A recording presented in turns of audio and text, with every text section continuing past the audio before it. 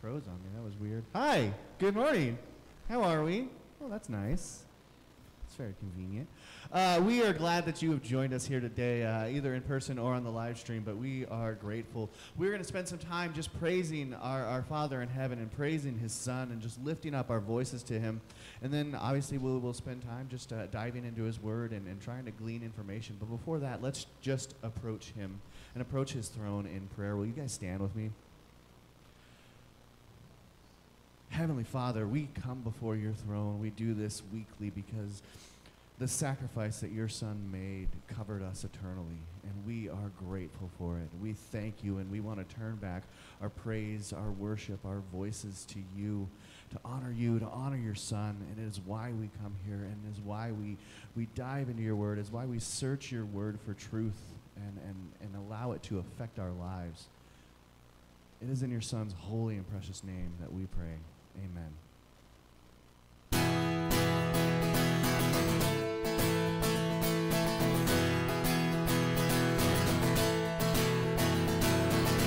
won't fear the battle, we won't fear the night. We will walk the valley with you by our side. You will go before us, you will lead the way. We will find our refuge, only you can save. Sing with joy now, our God is for us. The Father's love is a strong and mighty fortress. Raise your voice now, the love is greater. Who can stand against us if our God is for us?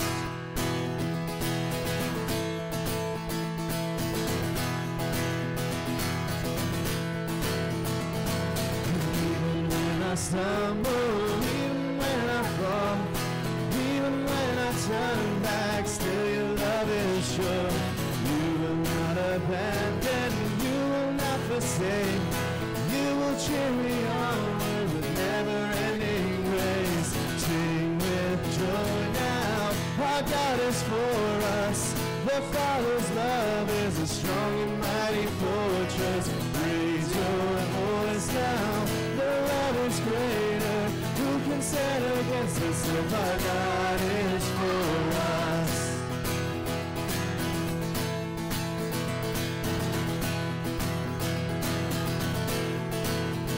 Neither height nor depth can separate us. Hell and death will not defeat us. He who gave his Son to free us holds me in his love.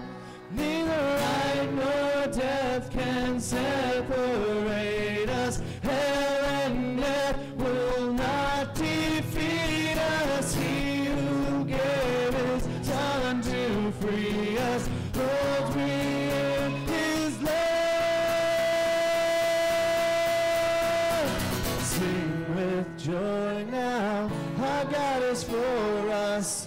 The Father's love is a strong and mighty fortress. Raise your voice now, the love is greater. Who can stand against us if our God is for us? Sing with joy now, our God is for us. The Father's love is a strong and mighty fortress. Raise your voice now, your love is greater. Who can stand against us if our God is for us?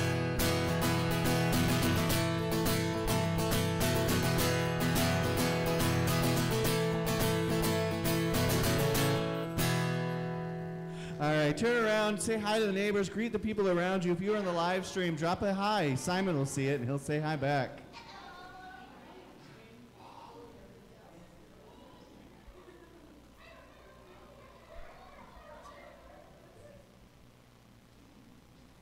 Why were there bird sounds coming from out there?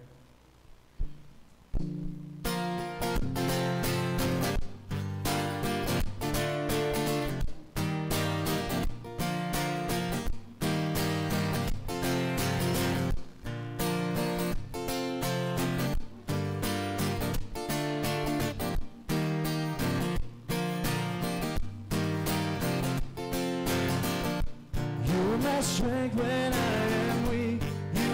treasure that I see.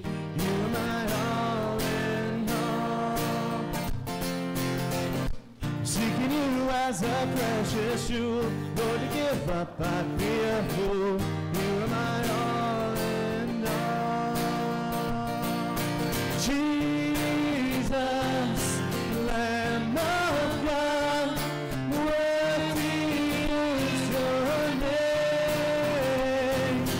Jesus, Lamb of God, worthy is your name. Taking my sin, my cross, my shame, rising again, I bless your name. You are my all in all. When I fall down, you pick me up. When I am dry, you fill my cup. You are my all in all. Jesus, Lamb of God, worthy is your name. Jesus, Lamb of God, worthy is your name. You are my strength when I am weak. You are the treasure that I see. You are my all in all. When I fall down, you pick me up. When I am dry, you fill my cup. You are my all in all. Jesus, Lamb of God, worthy is your name. Jesus, Lamb of God, worthy is your name.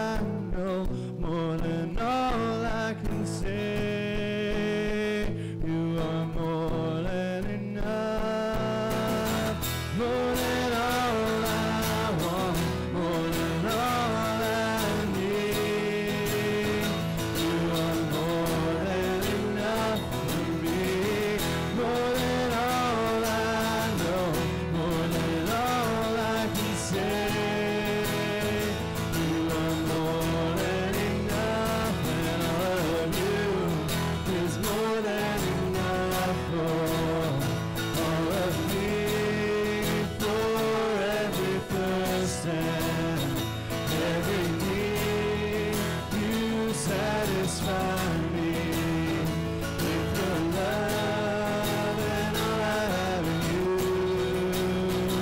and all of you is more than enough for all of me, for every thirst and every need.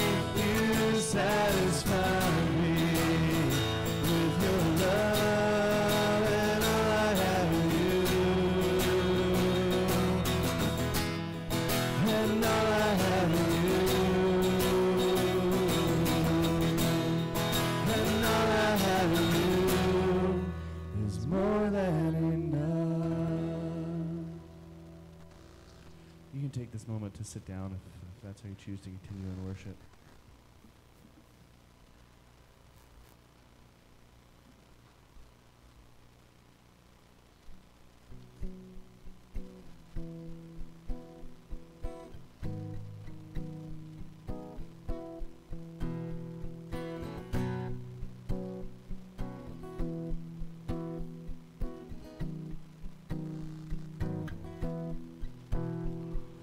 Heavenly Father, you always amaze me.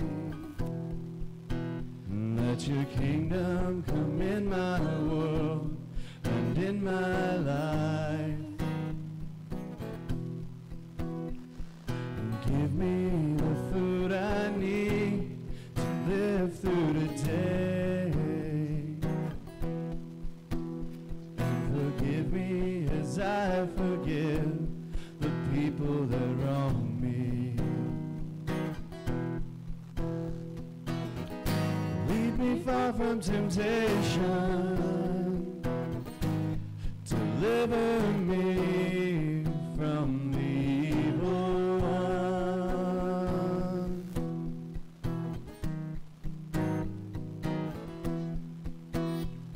I look out the window, the birds are composing, and not a note is out of tune or out of place. I walk to the meadow and stare at the flowers, better dressed than any girl on her wedding day. So why should I worry? Why do I freak out? God knows what I need. You know what I need. Your love is, your love is, your love is strong. Your love is, your love is, your love is strong. Your love is, your love is, your love is strong.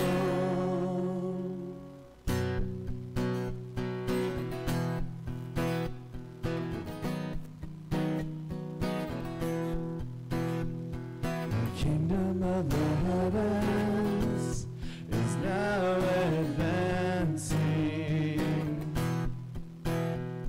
Invade my heart, and invade this broken town. The kingdom of the heavens is buried treasure. Would you sell yourself to find the one you found? Two things you told me: that you are strong and you love me. Yes, you love me. Your love is, your love is, your love is strong. Your love is, your love is.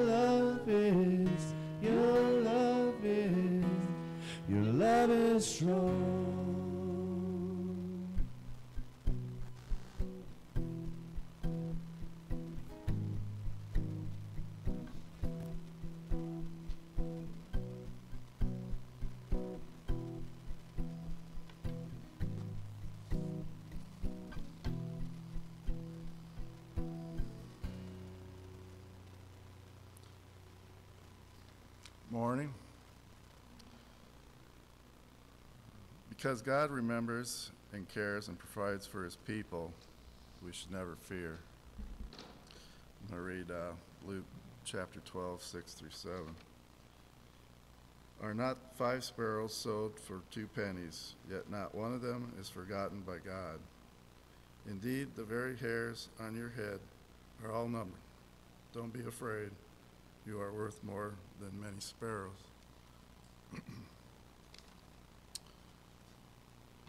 We have not been forgotten by God. He has not given us life only to desert us. God is aware of the little sparrows, and they are not worth that much. So how much more is he aware of us, for whom he gave his only Son? The world is a frightening and troubling place right now. Many people are running scared, but God's people should not be, because he is with us at all times. The communion meal reminds us that God loves us so much that he gave his only Son to die on the cross, so we may have a relationship with God. We have nothing to fear, not even death. Since the pandemic, many people have been so afraid of dying that they quit living. Think about that. They're so afraid of dying that they quit living. Let's pray. Father, thank you for not forgetting us. And as we take this bread and this juice this morning, let us remember that your Son died on the cross for our sins, and that you are always with us and carrying us. In Jesus' name I pray. Amen.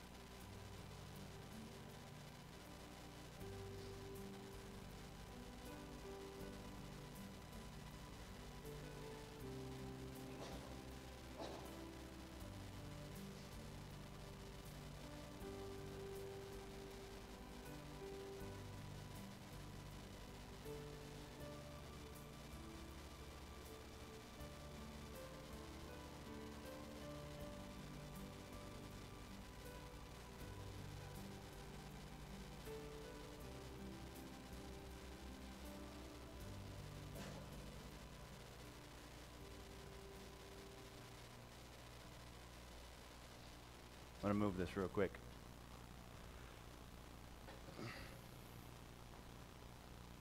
That'll give me more room to move around in case I want to do some cartwheels. So when I first got into ministry, I was living pretty much paycheck to paycheck.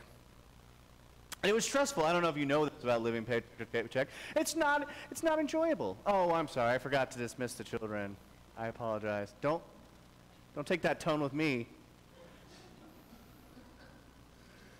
I knew at this. I forgot. I actually forgot because I was super stressed because my pack, I didn't have my pack ready, and it's not fun to try and like, it's not circle hole, like circle peg, circle hole. It doesn't work very well. Don't worry about it. It's a frustrating thing. I see your face. I'm not losing my mind. Anyway, I was living paycheck to paycheck, all right? And it's not fun. It's not enjoyable. So I tried to figure out ways that I could save a bit more money.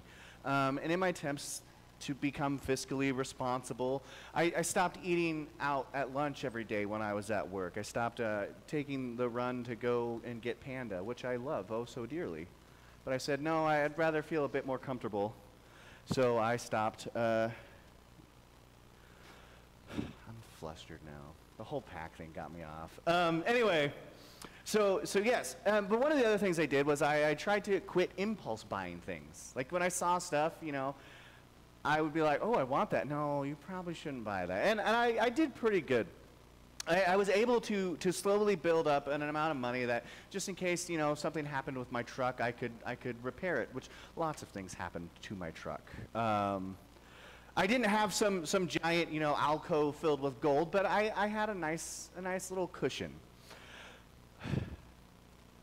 But, and I don't think I'm the only one who does this. There are times, though, you see that thing, that one thing, and you're just like, I need this thing. I want it. And obviously, there have got to be others who connect with that idea of seeing something and just saying, yeah, I got to have it. No matter how responsible I had become with my money, no matter how controlled I had learned to be, there are always those moments where I saw something and I just had to have it. I needed this thing. Having it was the only way that I could foresee myself ever reaching any level of euphoric joy, any level of actualization, achieving my final form, as they joke about in anime. And so I would buy it. I might have regretted it later, but in that moment, I had to have it, and I felt good that I bought it. And I know I'm not the only person this happens to. I doubt I'm the only person in this room who does this. It's commonplace. It's a common occurrence.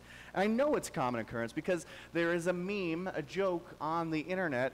It's a picture of a cartoon character, and he's holding out a handful of cash, and below him the text always says, basically, just take my money. I'm trying to find the actual wording for it, and I can't believe I can't think of it. Anyway, but yes, it's basically, yeah, it's shut up and take my money is the image. And what this is everyone uses this when someone like posts a funny idea or like something they want to see in a TV show or this cool invention that would be, you know, it would just make your life easier. People will share this meme of shut up and take my money. And what they're saying is, yes, I don't even care. You don't have to tell me anything else. I'm willing to support this financially. I would give you my money if this were a real thing. And they post this meme to support it. They would buy it in a heartbeat. I wouldn't have to think twice about buying it. I wouldn't worry about the cost. I would just buy this thing. I would support this great idea. I need it in my life. This morning, we are going to be continuing in our Kingdom Parable series. And we'll still be in Matthew chapter 13, but today we will be in verses 44, 45, and 46. The parables of the hidden treasure and the pearl of great price. So right now, I'm going to go ahead and read those verses, and then we are going to pray, and we are going to dive into today's sermon. The kingdom of heaven is like a treasure hidden in the field, which a man found and hid again. And from joy over it, he goes and sells all that he has and buys that field. Again, the kingdom of heaven is like a merchant seeking fine pearls, and upon finding one pearl of great value, he went and sold all that he had and bought it.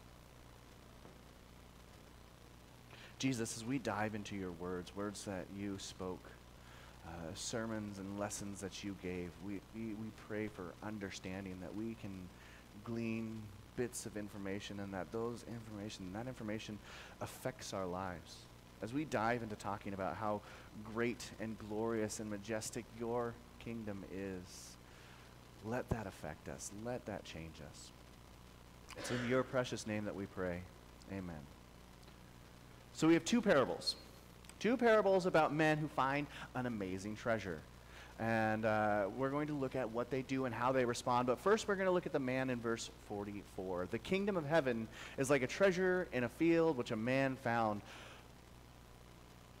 But why is a man just finding a treasure in a field? It's weird. It's not, I had a field across the street from me when I grew up, and I never found a treasure. We found like tumbleweeds and cigarette butts and other things, but we never found treasure in it. So why is there a treasure in this field? Well, in ancient times, they didn't have banks like we have banks. They didn't have lock boxes. If you wanted to store grandma's pearls, you wouldn't just, take it to a bank and put it in a lock box and they'd keep it safe there. And if you wanted to store your money, you couldn't just take your stuff to a bank. Instead, what you would do is you'd buy an item that is worth a lot of money. See, now rich people could actually, invest in and build a nice storehouse for them to keep all their money. I'm picturing, Scrooge McDuck in his giant vault and diving into monies and money, but piles of money. But if you were less fortunate, what you would do is you'd take your savings and you'd buy something to invest in. That's what we see when we see Mary in John chapter 12. When she comes to Mary and she anoints him with oils, it says that the oils are worth a year's salary. It says 300 denarii.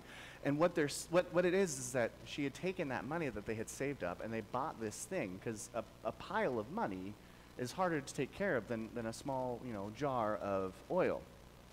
And that's what she's pouring on him. That's what she's doing there, is she's saying, hey, I'm anointing you with this oil that is worth all of my wages. But that's why she has that.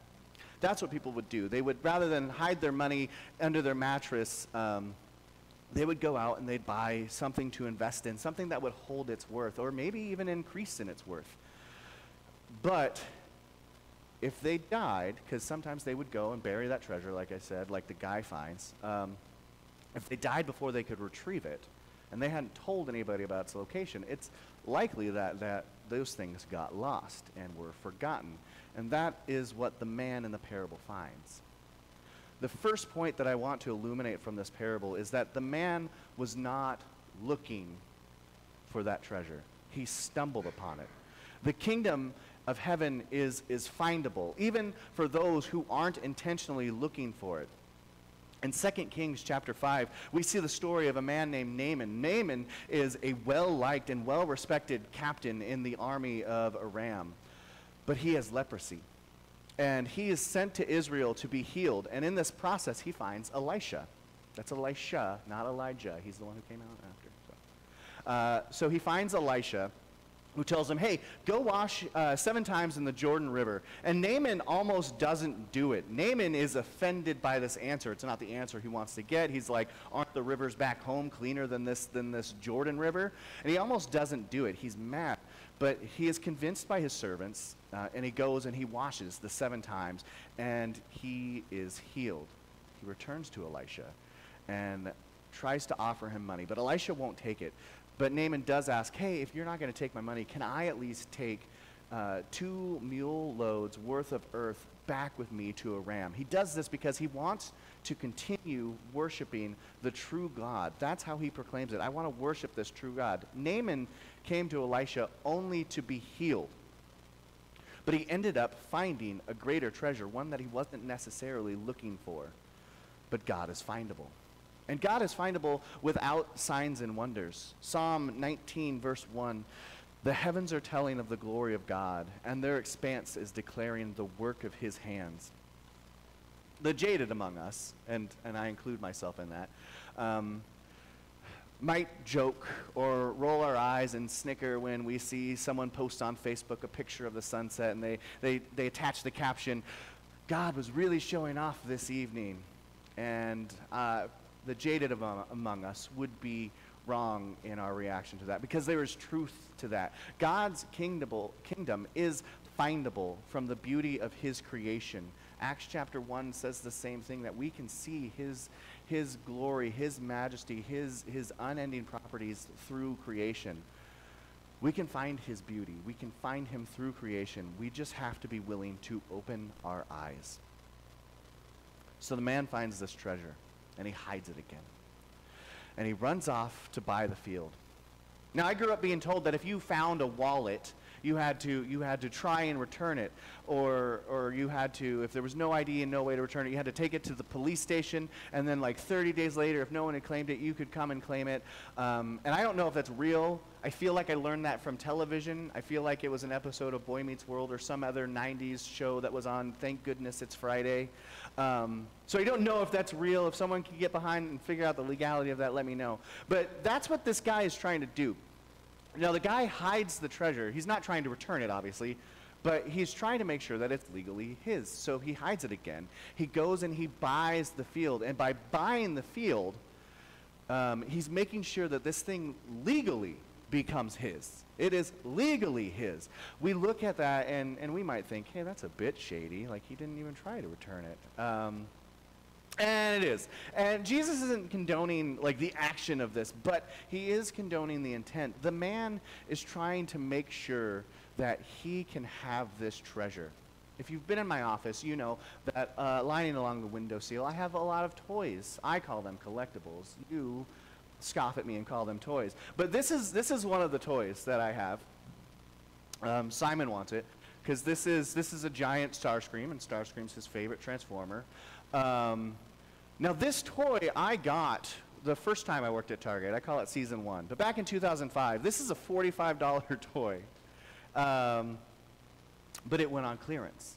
Now, I worked at Target. I worked in the toy department. I saw this thing, and I was like, oh, it's down to like 25 bucks. That's awesome. I'm going to buy this thing. But I didn't have enough money, and I didn't get paid till next week. So I did what I had to do and what was my job. I put this toy on the clearance aisle, okay? No, I didn't hide it. I mean, I put it in the clearance aisle. I also made sure that there were maybe some bigger items in the clearance aisle that were in front of it on the shelves. But I put it on,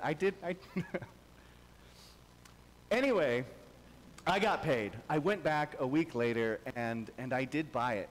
Again, I'm not condoning the action of hiding it, because maybe that's a little hinky. Maybe some, 10-year-old kid could have gotten a really great birthday present. But instead, at the time, a 20-year-old kid got a great, just random present.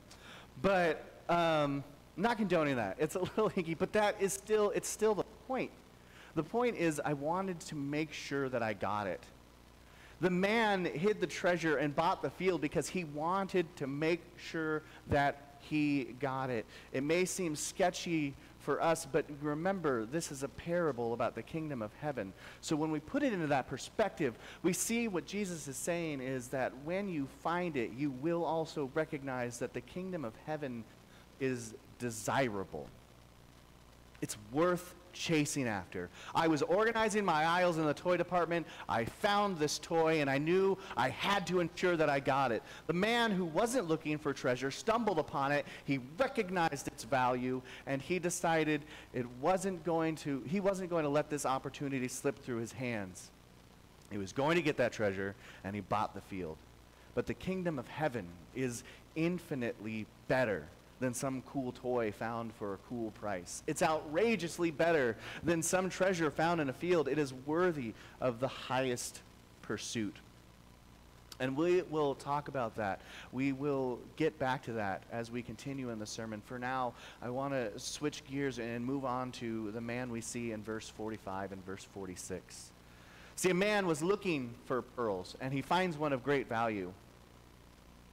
Where the man who found the treasure had stumbled upon the treasure in the field, he was not looking for it. This man, we see, is intentionally looking for and trying to find a great treasure. In this instance, a pearl. Now, this guy is a merchant. He is looking for fine pearls so that he can sell them later. And during his search, he is surprised to find a pearl with as much beauty as the one that he found.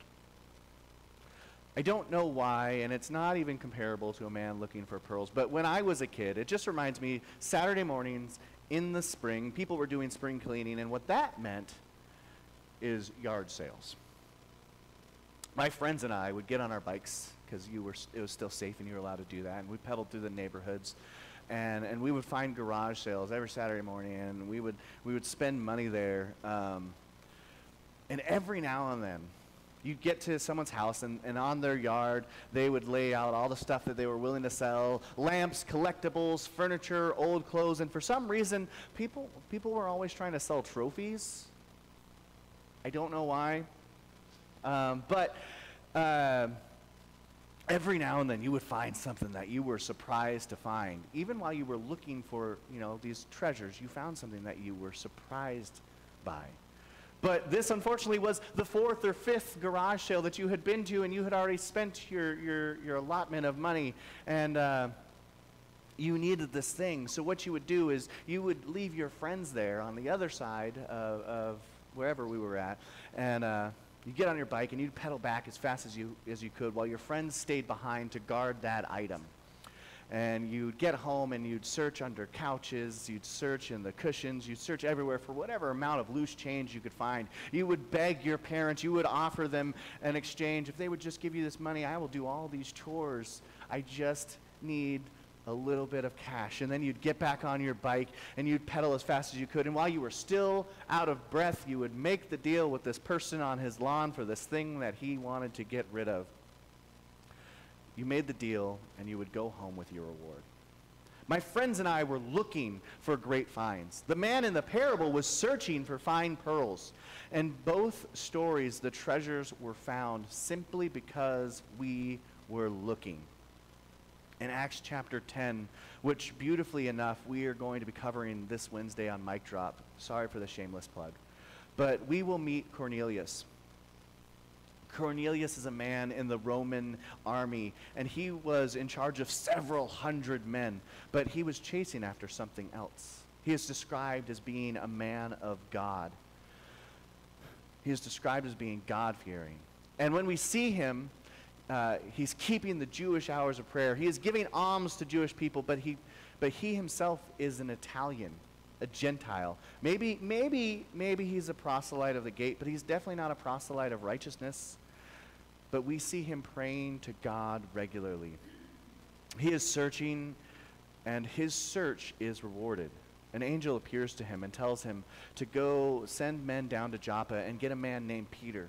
Cornelius, a man who by birth should have been distant to God, God revealed himself to him because he was searching. The kingdom is revealed to its seekers. To those who are looking for something better. And both the merchant and Cornelius were looking for something better. Cornelius would have grown up worshiping the Roman gods, the same gods that we see mentioned a few weeks ago when we did the sermon, and we talked about Paul's sermon on Mars Hill. Those are the gods that Cornelius should be serving. But he was dissatisfied with his pagan roots, with the gods of his family, the gods of his ancestors. He wanted something better, something truer, something powerful. And he was willing to throw away all of his old habits and all of his old understandings for a better one. The merchant that was searching for pearls was searching for something beautiful and worthy of his money. And when he found it, he sold everything that he had in order to obtain it. How many other jewels and trinkets did he sell? How many other pearls might he have sold? Pearls that he had already owned and already obtained, did he sell in order to obtain this one beautiful, incomparable pearl? In the parable of the treasure found in the field, the man recognized that his treasure had worth and was willing to sell everything to buy the field. But the merchant, he already had treasures. He had a living. But when faced with this thing of inscrutable worth, he realized that it was better than everything else he had. He sold it to buy it. See, the kingdom isn't just desirable, as we mentioned before and wrote down in our blanks. The kingdom is more desirable. It is more desirable than the treasures that the merchant already had. It is more desirable than the philosophies and the idols that Cornelius had grown up with. It is more desirable than the faith that Cornelius had been attempting to imitate. The kingdom is superior. And it is because of this superior, this greater value, this recognizable worth that men in both parables sell everything they own in order to obtain these treasures. The one man buys the field so that the treasure would legally become his, so that even if someone comes to take it from him because he merely found it, he is protected legally and it cannot be stripped from him. The merchant runs off and sells all of his wares that would be used to support him and his family in order to buy this one beautiful, perfect, superior pearl. In both parables, these men would most likely go on to sell the items they found in order to make their profit back, in order to cover the cost of everything they sold. And as a preaching professor once told me, even the best illustrations break down somewhere, because unlike what the two men would eventually do, once you get past the parable, we don't sell the kingdom because we've gained the kingdom. There is nothing that we can trade the kingdom for that will ever be better. The kingdom of heaven is priceless. It is worth the greatest efforts, the greatest sacrifice. Paul in Philippians chapter 3 lists off all the things that were attributed to him as great. And he was of the tribe of Benjamin, which meant he could trace his lineage. He was circumcised on the 8th day, which meant his parents upheld the precise details of the law. He was a Pharisee, which to us, we hear that and we think that's bad, but the audience that he was talking to would understand the amount of honor that he could claim to by claiming and holding on to being a Pharisee. According to the law, he had grown up to his whole life knowing, loving, training to be the best at. He was found blameless. But all of these accolades that he could have pointed to gain him honor, all of them he found to have no worth in comparison to the kingdom of God. Our Bibles say the word, I consider it all rubbish. Now, rubbish is a nice, polite way of saying the word that Paul probably actually meant. The Greek word is skibalone, and it doesn't just mean trash. It means dung. All the things that could give him honor from a worldly perspective is fecal matter in comparison to the kingdom of heaven. And so, in all of this, I have a question. A question that you need to answer for yourselves. Is that how you view the kingdom? Do you view the kingdom as priceless? Does the way that you live your lives, does the way that you spend your time, does the way that you speak to and interact with others line up with a manner that shows that the kingdom of heaven is priceless to you? Do our lives serve as witnesses to the overwhelming, incomparable glory of the kingdom of heaven? If a man were to be walking in a field, not looking for great treasure, stumbled upon your life, would he recognize that he needed what you had? If a man had an aimed search and was looking for fine pearls, saw your life at the market stall, would that merchant trade everything because he saw that you had what he needed? That's the message. That's the message that we need to bear to the world. That is the aim of our lives as Christians, that others see us and see we have something that they need. Go and show the world the superior worth of the kingdom of heaven. Please pray with me. Jesus, your kingdom is priceless. It is superior. We will long and strive to live our lives in a way that shows that. Please help us clean up the things that need to be cleaned up. Help us adjust our priorities in a way that they can be adjusted so that we can chase after you and chase after your kingdom, and help us just simply to recognize, to take simple joy. As the man who found the treasure did, he saw this treasure, and because of the joy that it brought him, he sold everything. Let us be prepared to sell everything. It's in your name that we pray. Amen.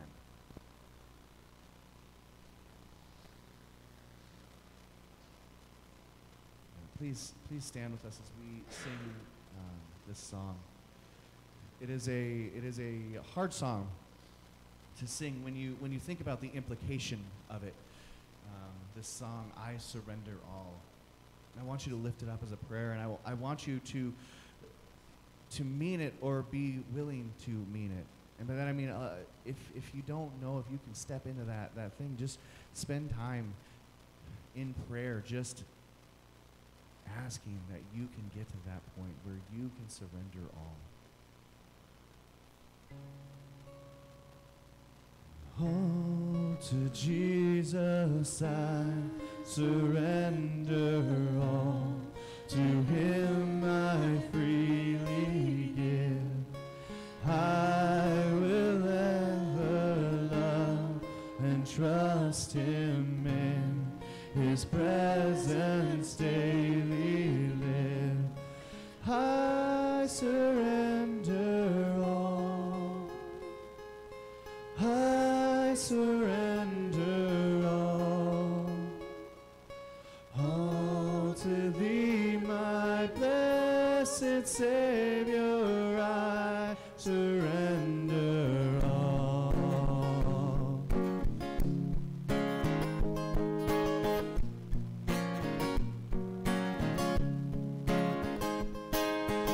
All to Jesus I surrender, humbly at his feet I bow.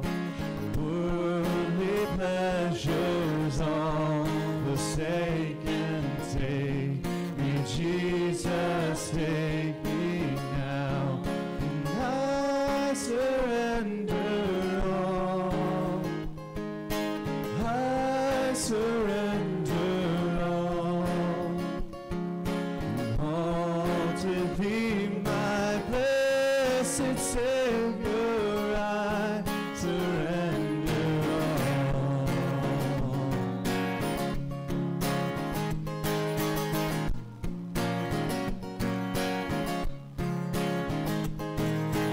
all to Jesus I surrender, make me Savior, wholly thine.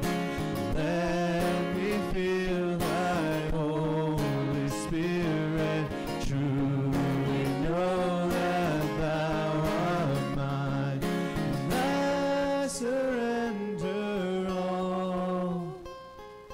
I surrender all to thee, my blessed Savior, I surrender all.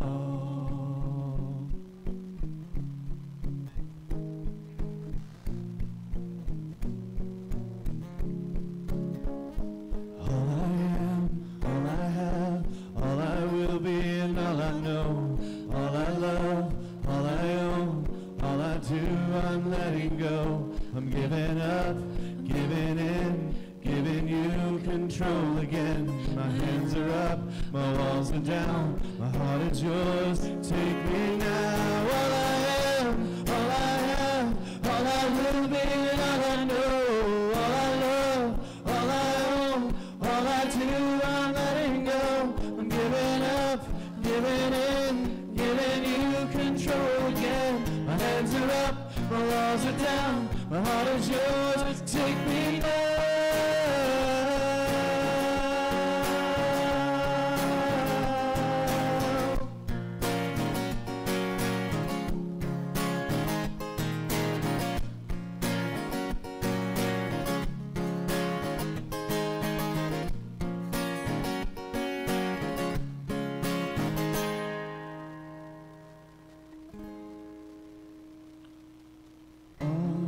To Jesus I surrender, Lord. I give myself to thee. Fill me with thy love and power. Let thy blessing fall on me.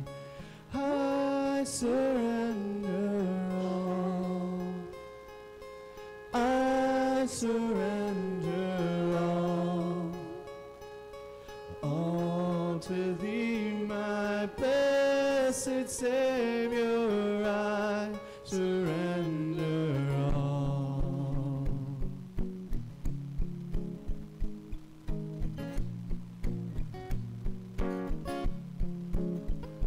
All I am, all I know, all I love, all I own, all I do, I'm letting go. I'm giving up, I'm giving in, giving you control again. My hands are up, my walls are down, my heart is yours, take me now. All I am, all I have, all I will be, and all I know, all I love, all I own, all I do, I'm letting go. I'm giving up, I'm giving in, giving you control again. My hands are up, my walls are down, my heart is yours, take me now.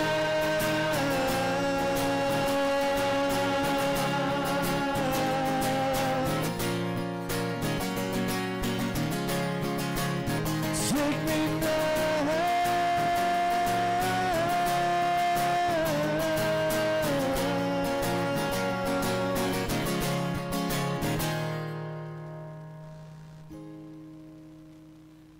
I surrender all.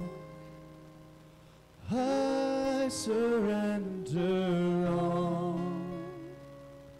all to thee, my blessed Savior. I surrender all.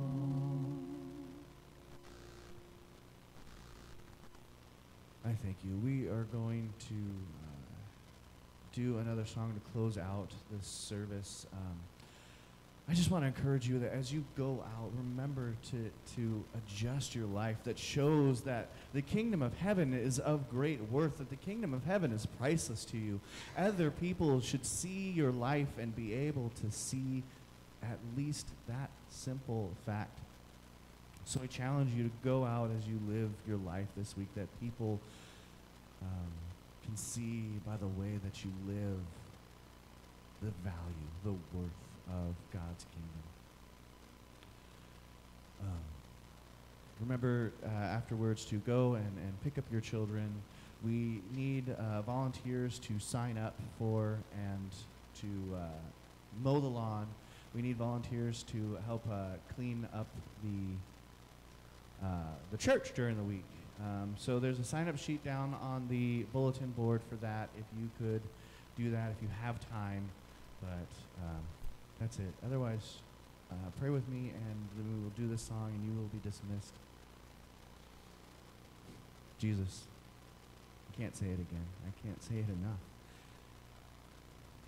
Your kingdom that you have invited us into is of great value. It is worthy of all that we have, all that we can ever possess. Help us to move into a direction that shows that allows us to come to that understanding that if we were to lose everything, we would still have you, and we would still have everything. That's in your precious name that we pray. Amen.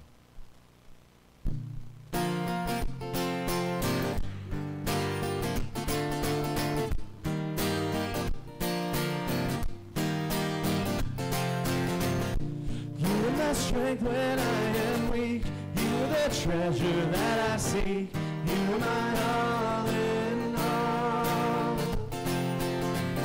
I'm seeking you as a precious tool, Lord, to give up I'd be a fool, you are my all in all. Jesus, Lamb of God, worthy is your name. Jesus, Lamb of God, worthy is your name. Taking my sin, my cross, my shame,